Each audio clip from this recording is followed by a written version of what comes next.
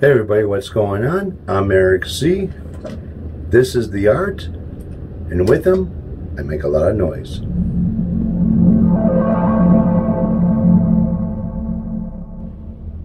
Hey everybody, what's going on? Hope everyone's doing well out there.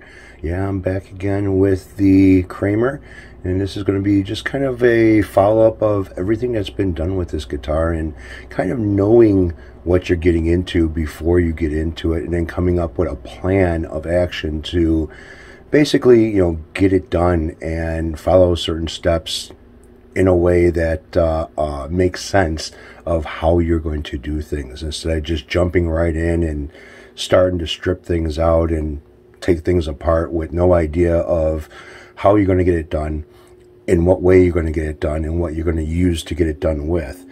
So right here, basically, this is the unboxing of Wally in a Box's Kramer guitar. And not knowing exactly the issues of the guitar beforehand, kind of a big surprise when I did the unboxing of it and some of the things that I've seen, and then coming up with a plan to try to fix them again in a way that kind of makes sense, instead of just jumping in and start slopping shit all over it. So inspecting the guitar as I'm taking it apart, notice the issue with the back of the neck, right where one of the screws is for the locking nut, which is kind of a bad place to have a crack. Looking at it, putting a little bit of stress on it, trying to see if the crack is going to either expand a little bit, or if it's going to be something that it's in the wood but hasn't quite gone through the wood. And I noticed that it really hasn't gone quite through the wood. I couldn't get any, grabbing a hold of the neck and the headstock and trying to open up that gap where the crack was, really wasn't going anywhere. So a simple fix with a piece of wood and cutting out the opening for the piece of wood that I was going to use, gluing it in place using Tight Bond 2 and some CA glue, and then reshaping it into back with the contour of the neck. And it should last, this fix should last for a very long time. So the headstock seemed like it was pretty much just a standard spray out headstock with a logo on it, until I started going through many layers of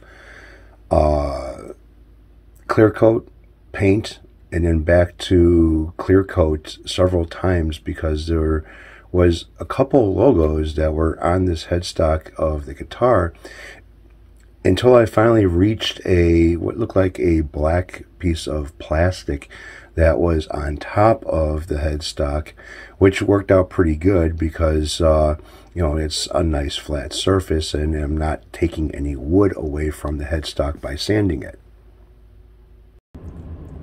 So instead of going with the plain Jane Kramer look black headstock with the gold logo, I wanted to do a little bit something different.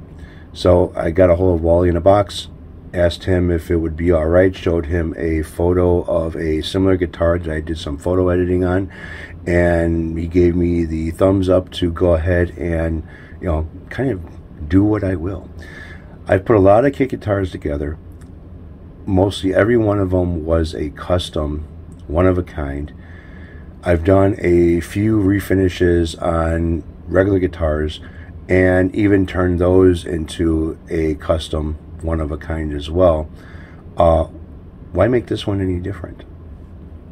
So I ended up striping the headstock, and I already had the plan and the okay to stripe the body, so I figured, you know what, I want this to match a little bit. So I could have done the striping in a whole different way. I could have ordered some vinyl automotive tape, racing stripes, whatever, and then cut them down the size of what I needed. They are on the internet. You can get them in any color, and very easy to apply. You could trim them down to what you need and how you want it to look, and just place them wherever you want to place them. But I decided to go a little bit of the harder way of painting. Well, actually, it wasn't that hard. some Piapos that were in 2 interviews that were taken down ended up saying that how hard it was to mask something and not have any paint bleed underneath the tapes. Well, doing it this way and how I showed in my videos and stuff basically would help that person out as far as knowing, understanding, and learning how to do it. Use light coats. Don't flood the paint up against the tape lines. And you should be okay with not having any bleed through underneath your tape. You know, light coats until you get the depth or the color that you're looking for. In this case, it was white.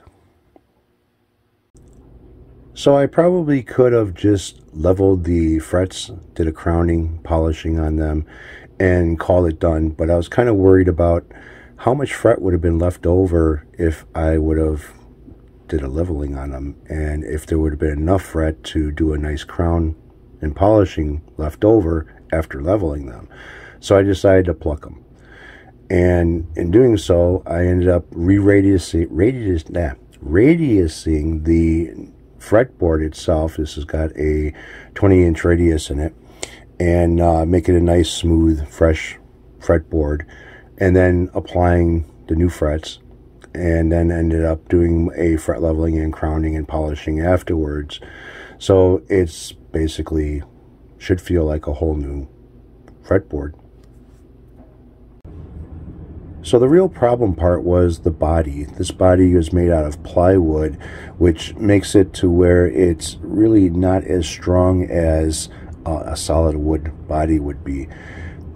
Wally in the box said something about the Floyd Rose kind of dancing around as it's pivoting on its post and finding out that the sleeves were loose inside the holes after disassembling. So I ended up putting some oak dowel rod, gluing them in with some tight bond, and securing them, letting them dry, and later I'll be drilling those holes out after the finishing of the guitar is done so I can realign everything.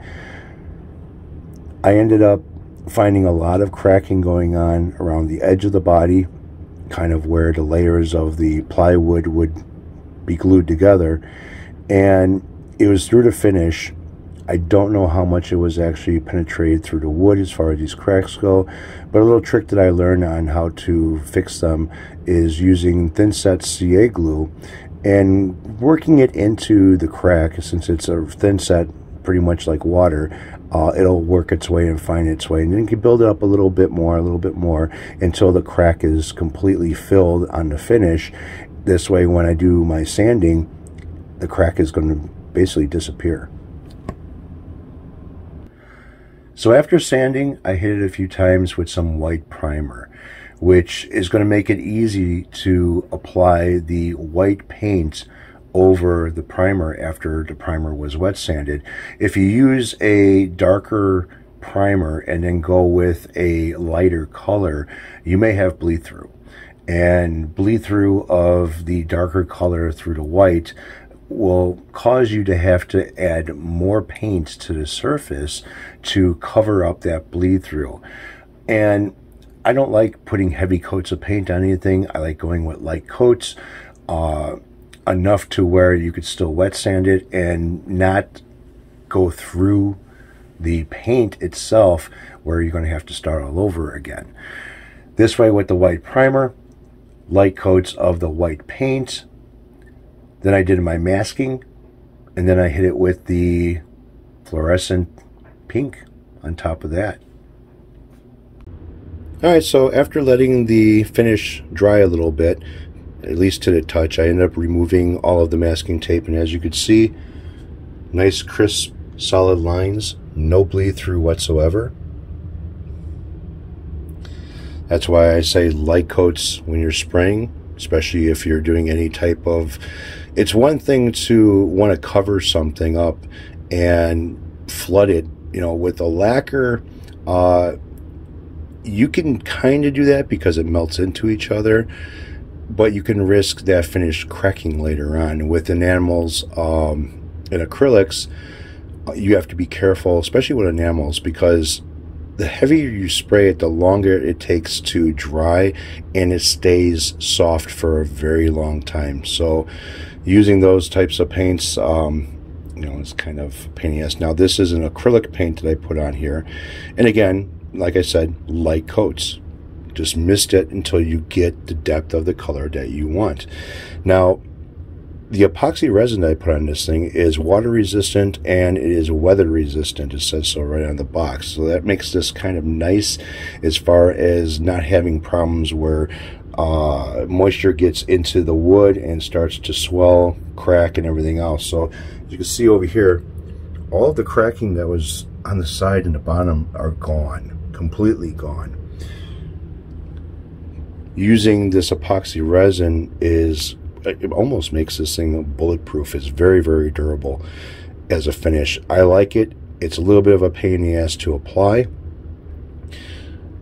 You've seen the last video how I applied it. I can only do one side at a time. It's not like I can do, you know, multiple sides all at one time. So the top is cured. It's pretty much dry to the touch now. And the only thing I have to deal with is when I flip this thing over, I have to remove the drips from the bottom, which isn't that bad. Now I put a thin coat on top of here, which means I'm going to end up putting a second layer on top of this, and it'll be another thin coat. This is, like I said, it's cured to the touch, but it's still kind of not rubbery, but it's flexible is what I want to say. So what I do is, you know, it doesn't stick to wax paper. So what I end up doing is I'll end up peeling it up off the wax paper and kind of bending it a little bit to see how flexible it is. If it's still flexible like this, yeah, it still needs to cure a little while longer. But it does make for a beautiful finish. You could sand it, you can wet sand it, you could polish it, and I wish I didn't have to do anything with this thing because it came out like glass. It's also self-leveling. So wherever there was a problem area where it just, you know, didn't look right in the last video, it self-levels itself to where everything is flat. And yeah, again, the cracking in the neck pockets on each side of the neck pocket, that is gone. There's nothing there now. So I'm going to wait until I get the headstock logo, because I'm not going to go with the gold one, black one. And once that comes in, the next thing I'm going to do is epoxy resin the top of the headstock and seal up the logo inside there, and also seal up the striping. That way the headstock color and depth that this has now, these stripes have a lot of depth to them with the epoxy resin. It'll also match with the headstock once I finish the headstock as well, so they both don't look different.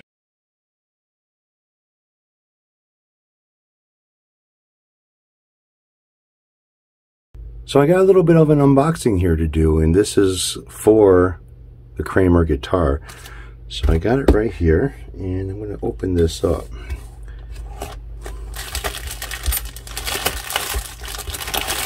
So I've been using the Dragonfire pickups on a lot of my builds, and a lot of, well, not builds, but the kit guitars. And I kind of like them. They have almost the same sound quality as a lot of the higher brand names without spending a lot of money, especially like their high distortion or high gain, high output pickups. I kind of like them. They have some good sound. So what I ended up doing is I picked up a set of Dragonfires. Now these are the, which ones are these? It doesn't say. So let me open up the box. Let's see here. This is the goodie package that it comes with.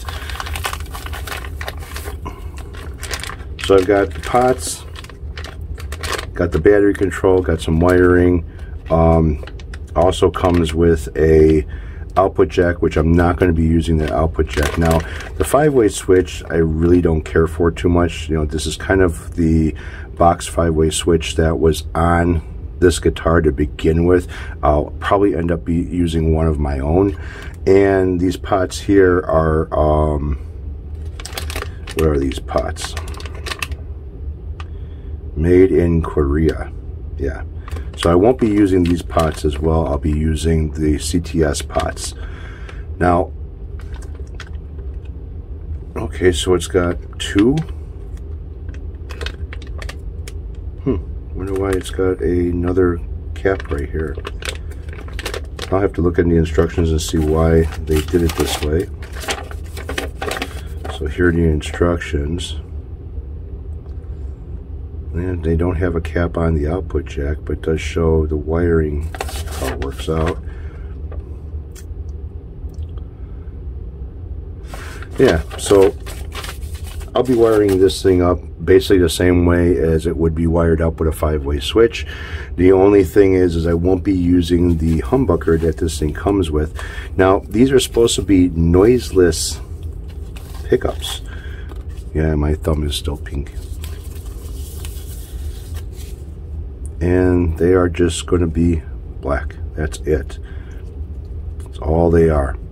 So they're set up kind of just like a EMG pickup would be set up with the, plug on there, and which is kind of nice. These should fit perfectly in the covers.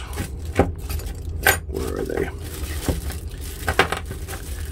These should be basically the same size and everything else. So they should fit fine with the old covers, which I'm going to polish those up. But yeah, this is what I'm going to be using for his guitar. So he's going to have two noiseless single coils with the EMG, and everything is going to be an active system. So yeah, this is going to be a nice little setup for him. So I'm going to put this all back in the box. This guy here,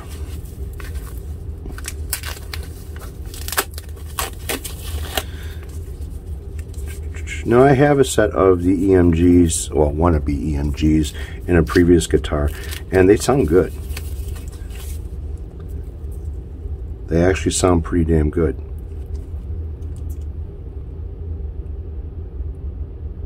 So yeah, that's it. It's got some weight to it too. It's pretty heavy. How heavy is this one here? Yeah, they feel about the same. Alright, so that's that. That's my story. I'm sticking to it, and yeah, I will catch up with all you guys later.